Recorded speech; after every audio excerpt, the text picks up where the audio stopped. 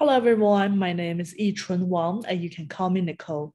Three keywords I always use to describe myself are passionate, responsible, and open-minded. And I hope to bring my three personal strengths to the Trojan family.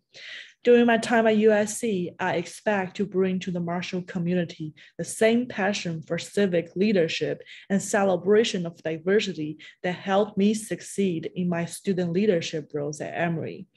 I believe that communities are stronger when they're diverse and everyone's voice is heard. I seek to bring out everyone's voice by facilitating healthy debates and open-mindedness.